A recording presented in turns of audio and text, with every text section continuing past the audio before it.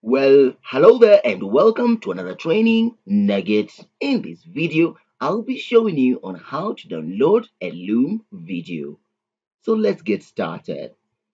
If you already do not have a Loom, just navigate to loom.com or loom.com, and from your library, you are able to access all the videos that you have recorded. If you haven't, you just record a video or your friend can send you a video. Well, to download a Loom video, you'll navigate into the video of choice, and from the thumbnails that show up, the command to download is on the three dots available.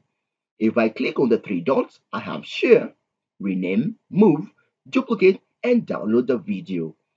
Since I am using a free version, Loom requires me to upgrade so that I am able to download.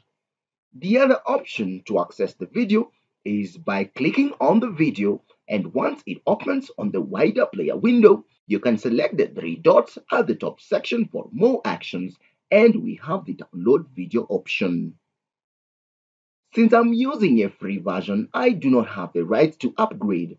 However, if I would like to proceed on this to download my video, I will select the link to the video by clicking on the copy link option. If I navigate to my thumbnail option, I'll still click on the copy link option, which is still the same. I will then navigate on Google and find any free available video downloader.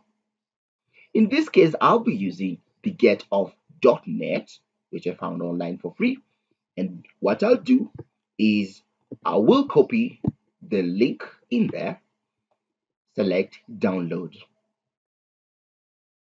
Once the processing is done, this getoff.net application allows you to download that video in HD format. If I click on download that into MP4, I'll be navigated into a blank page, which now allows me to download at the top section.